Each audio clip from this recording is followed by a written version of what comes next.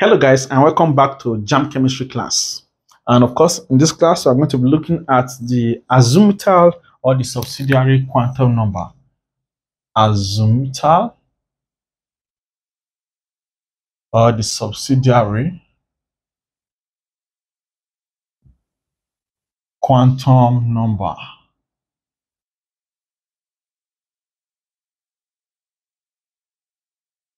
All right. So before now, we have looked at the quantum numbers. We said there are 4 quantum numbers that Niels Bohr used to explain the result of his experiment. The principal quantum number, the azimuthal or the subsidiary quantum number, the magnetic or the third quantum number, and the spin quantum number. We have looked at in the previous episode the principal quantum number represented by the letter N, right? And then now we are looking at the azimuthal or subsidiary quantum number. Now, the azimuthal or the subsidiary quantum number is represented with the letter L. The principal quantum number is presented with the letter M. The azimuthal quantum number is represented with the letter what? L. Now, do not forget that this video tutorial is brought to you by the O3SCHOOLS JAMB CBT practice app. It is the best CBT practice app available out there. And of course, it has all the past questions, all the recent past questions you will need for your exams. And of course, wonderful features that you may explore. One of them is the JAMB mock challenge that is taken on the app every weekend till your JAMB exam, right? Before your JAMB exam, you must have taken like 20 mock exams with older participants from Nigeria. So you are not the only one writing this exam. The same question set for different people, and then you see your score, you see your performance. You are competing to also win prizes, right? So it's a lot to get to have that app on your phone. So please go to Play Store. The name of the app is being displayed below this video right now. Look for O3SCHOOLS JAMB CBT practice app, download it, activate it for just 2,500 naira. It's a one-time activation. Once you activate, it remains forever activated. So download it, activate it, and of course start practicing today. And you see that what your JAMB score will be very, very, very good. No cap. All right, now let's go back to what we are doing. The azimuthal quantum number is represented with the letter what? L, right? And we said that what it indicates what? The orbital to which an electron what resides. It indicates the what? The orbital to which an electron what resides. It does not only give the orbital to which an electron resides or can be found, it also gives the information about what? The shape of the orbital. It also gives the information about the shape of the what? Of the orbital. Shape. Right, so it gives the orbital. It indicates the orbital to which an electron resides or may be found, and also what gives what the shape of what that orbital. It describes the shape of that what orbital. Now, in the previous lesson, we talked about the principal quantum number N, right, and we said it gives the information about the shell to which what an element belongs. But this one gives the information about what the orbital to which what an electron what belongs to, and also describes the shape of that orbital. Now, the values of L are dependent on those of N. The values of L are dependent on those of what? Of N. It is very important to know that. Now, the least value of L. The least value of L is 0. The least value of L of azimuthal quantum number is what? Is 0. That is the least value of what? Of L. Right? Now, if the least value of L is 0, also the values of L are from 0 to n-1. The values of L are from 0 to what? n-1. The values of L are from 0 to what? n-1. Now, this means that what? The values of L cannot be equal to those of N. And the values of L cannot be greater than those of what? Of N. You get me now? So, with this now, we say the values of L. These are the values of L. The values of L are from 0. It's a range from 0 to n-1. And with this, it means that what? The value of L cannot be equal or greater than that of N at all. Right, from this relation, it shows that the values of L cannot be equal or greater than that of what? Of N. And again, L cannot be what? Negative. L cannot be what? Negative. Why? L cannot be negative because we have said that the least value of what? Of L is what? Is 0. So this is the least value of what? Of L. Now, that means that what? L cannot what? Have a negative value. Now, let me quickly show you how you get the values of L. Since we know the range, we have said that what? L is from what? 0 to what? To n minus what? 1. Right? So now, let's see. This means that what? If when n is equals to 1, for example, if n is equals to 1, it means that what? L is a range of values from what? 0 to what? 1 minus 1. That means the values will what? From what? From 0 to what? N is what? Is 1. That's 1 minus what? 1. That is from 0 to what? To 0. 0 to 0 is the same thing as what? As 0. All right. So when n is 1, L is a range of value from 0 to what? N minus 1. That is what? 0 to what? 1 minus 1, which is what? 0 to 0, which is still 0. Now, when n is 2, it means that what?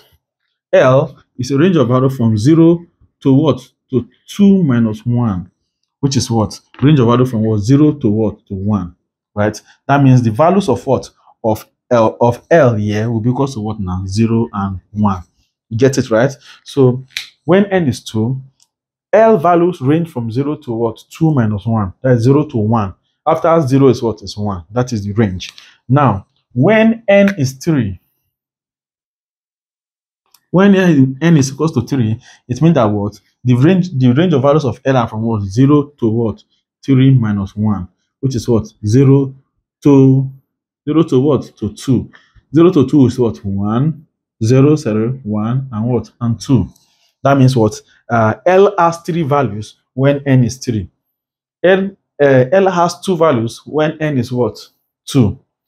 L has a value when n is what? Is 1. You get it now? Also, when n is equals to 4, it means that what? The range of values of L are from what?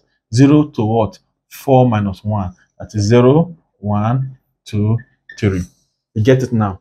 Same thing as what? As, and so on and so forth. All right. So what is the important thing you need to know is what is the range of value of L rather, from 0 to n minus 1, and that the values of what? Of L are dependent on those of what? Of n.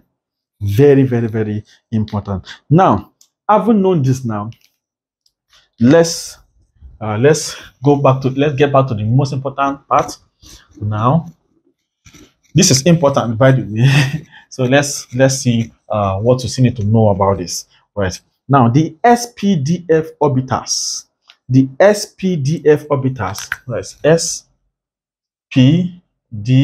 SPDF orbitals correspond to the azimuthal quantum numbers of 0.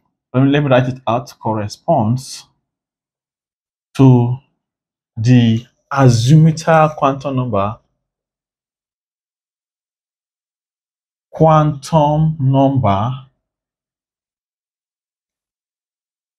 0, 1, 2, and 3.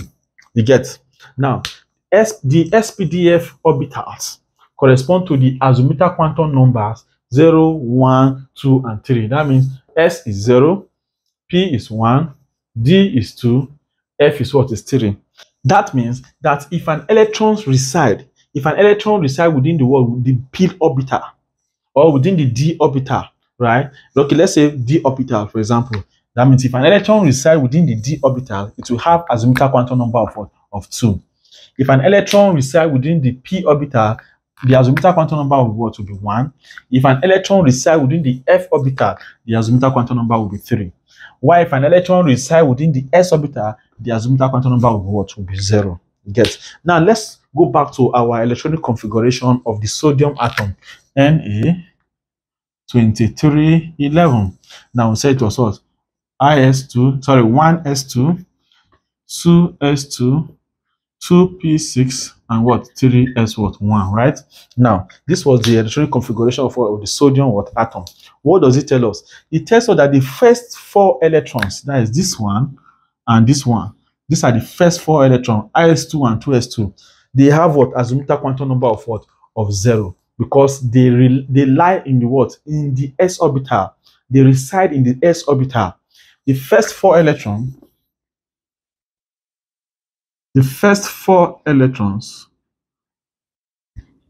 have azimuthal quantum number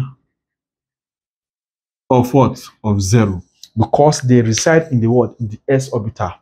Now, the same thing is with what? With the last electron. The last electron, yes, 3s1. It still reside in the what? In the s orbital. And also that means that what? The azimuthal quantum number of this one will also be what? Will also be 0. The last electron will also have azimuthal quantum number of what? Of 0 alongside with what? With this. Now, this orbital will have azimuthal quantum number of what? Of p. That is what? Of 1. Right? This 2p6, right? It's at azimuthal quantum number of 1. So the first four electrons and the last electron have azimuthal quantum number of what? Of 0. Now, please know something very important. The fact that these first four electrons and the last electron have the same azimuthal quantum number does not mean that they have the same what? Principal quantum number. The principal quantum number will not be the same. They will be different. But the azimuthal quantum numbers are what? Are the same. You get it now? All right. So now let's quickly look at the last part of what the discussion, which is what? The shapes of the various what? Orbital. Now, the s orbital is spherical in shape. The s orbital is what? Spherical. These are exam questions. The spherical in shape will be asked. You will see it in your past questions. You see it on your O3SCHOOLS JAMB CBT app. Please, likewise, do not forget to what? To like this video. When you like this video, other students will get in touch with video. They will easily find our video and also learn. If you subscribe to this YouTube channel, subscription is free, free. Just click on the red subscribe button below this video. Once you do that, it means that whenever we release a new content like this, once as we are publishing it, you'll get a notification on your phone that O3SCHOOLS has published a new video. It is free to subscribe. Then, of course, you can share our video to your friends and family so that they can also learn. Now, s orbital is spherical in shape. Now, the p orbital is what? Dumbbell. It has a what? A dumbbell shape. All right. Now, the d orbital has a double dumbbell shape. A double dumbbell shape. All right. And of course, the last orbital, f orbital, the f orbital is what? Is, although beyond the scope of this class, but it is not too bad to know that what it has what? It is tetrahedral in shape. It is tetrahedral. This R is tetrahedral in shape. So you need to take note of this. We have said as a review that what? The values of L are dependent on those of N. And the values of L range from what? 0 to N minus 1. And when N is what? Is 1. Of course, azimuthal quantum number will have what? A value of what? Of 1. We have one value rather. Now, when N is 2, L will have a range of value from 0 to what? 1 minus 1. So from of 0 to what? 2 minus 1 when N is 2. Of range of what? 0 to 3 minus 1 when N is 3. Range of what? 4 minus 1 when was from 0 to 4 minus 1 when N is what? Is 4, and so on and so forth. Please, if you don't know that's any part of the video, just take it backward and what you see what that for yourself. Now we said the SPDVF orbitals correspond to the azimuthal quantum numbers 0, 1, 2, and 3. Then we talk about the shape of what? Of the s orbital. Is what? It is spherical in shape. It's a typical exam question. P orbital is dumbbell in shape. The d orbital is double dumbbell in shape. I will have drawn the diagrams, but I don't think they'll be asking you that they will ask you about the diagrams. Just for the sake of this class, for the scope of this class, it is important or necessary to what? To know the shape of what? Of the orbitals.